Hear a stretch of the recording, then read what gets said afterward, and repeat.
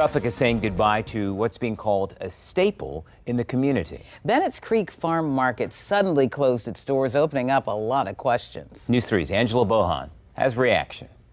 Serving Suffolk since the 60s. I am totally flabbergasted that they are no longer here. To my surprise, the doors, the shades are drawn, and there's a sign that says closed until further notice. What a disappointment. Do you come here often? Oh, yes, all the time. Much of the day, I was breaking the news to hungry visitors about the sudden closing of Bennett's Creek Farm Market.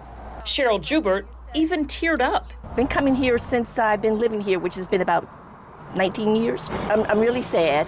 One regular told me this parking lot is packed during lunch, but as you can see, it is now empty.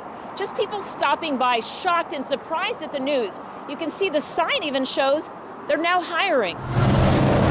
Hours after the announcement, a contractor told me he was here to change the door locks.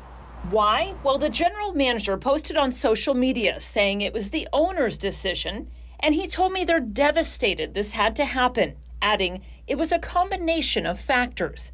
We know the property is now listed for sale for nearly $3 million. Chain places are okay, but, a lot of us still really want that, neighborhood market, home feel. Online, sentiments spreading about as fast as word of their amazing chicken salad. They had the best chicken salad. It's a loss to the community. It really is. Just 4 hours before announcing the closure, Bennett's Creek Farm Market was inviting everyone to enjoy gumbo on Fat Tuesday. Their gumbo is awesome, too. I forgot about that. Also sharing pictures of homemade king cake fudge. This is very disappointing and heartbreaking at the same time. Many are asking if they'll reopen in a new location. At this time, all we know is the general manager wrote on social media, "We will be back." I don't think they'll be able to recreate what they've got here. Unfortunately, all good things must come to an end sooner or later. In Suffolk, Angela Bohan, News 3.